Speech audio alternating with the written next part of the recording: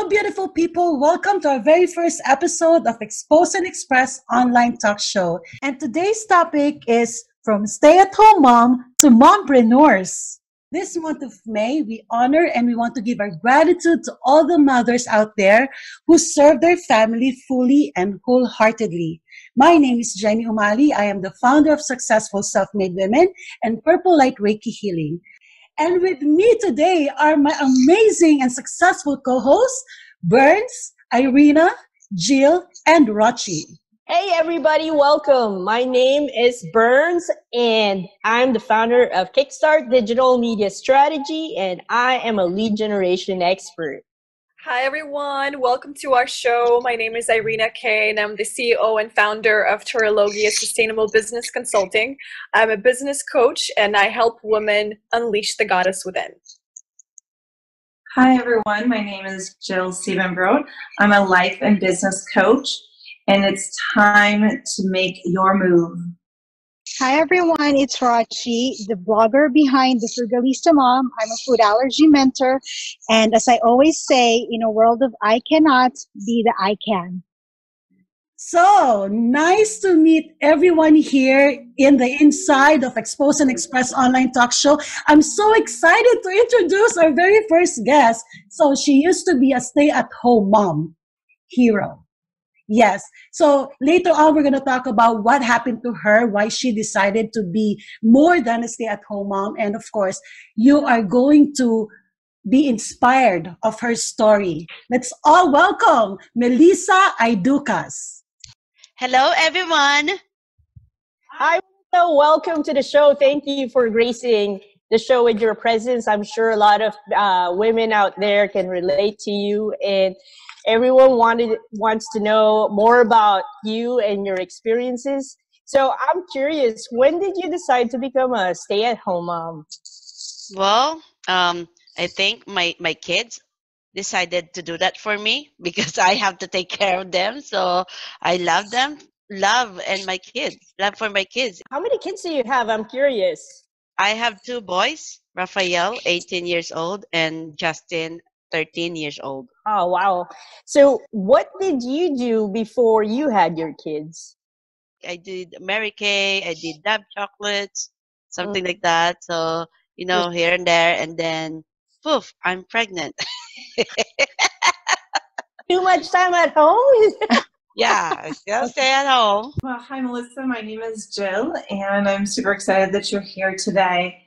So one of the things that, stay-at-home moms, there's always pros and cons to whether you stay at home versus working full-time. It is good to stay home with my kids because I was able to enjoy their growth, and yeah, that's a good thing, part of staying home with them.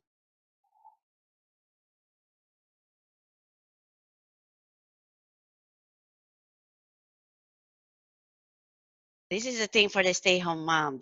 The husbands thinks that we're not doing anything, like I have all the time, that's why I have to clean the house, I have to cook, I have to, take care of my kids, and kids has tantrums, and I need to have like a friends for them to play with, and my experience with the mom's club, one of the kids, like, first day hurts my son, and like, oh my god, if you're the mom, I'm a mama bear, you Yeah. hurt my son, and like you got a conflict right away, but I have to protect my son. I think that's one of the struggles, right? I think that's one of the struggles of being a stay-at-home mom.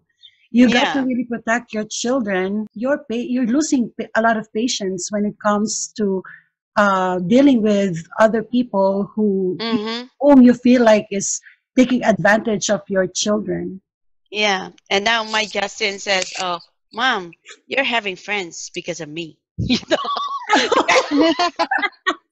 Because of his classmate, they're having friends because of me. So, and the good thing is, like, I'm really a full-time mom. I don't have friends that I can talk to. I just stay with them, I baby talk them, and then my husband told me, oh boy, you have to go out and meet some people, talk to adult people. Jill, you also once a stay-at-home mom. So do you actually Relate. Yeah, relate?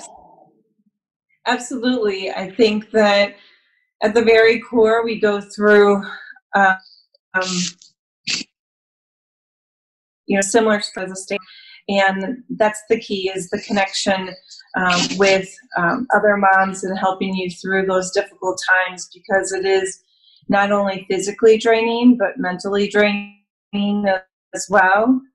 And our significant others or spouses, they don't see on a day-to-day basis what it feels like to be in the house. And I always suggest to other moms that are stay at home to really take that time, whether it's one day or half a day or even 1 hour, for yourself to really help maintain your identity and to fill up your cup and to really feel those emotions that are true to yourself.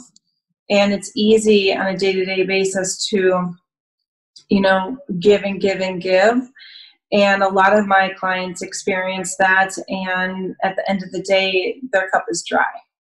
And unfortunately, that is when our relationships struggle with our spouses and our, significant others. And that's when things start to crumble, because there's the lack of respect then, and the lack of trust, and a lot of things turn for the worse. So it's important for all of, I always stress to my clients, it's always to fill up your cup, because then you can continue to give how you naturally want to give. And approaching these situations without judgment and with a loving heart when it comes to difficult conversations around what you're experiencing on a day-to-day basis, those struggles, whether your children are young or if they're teenagers, which yours are.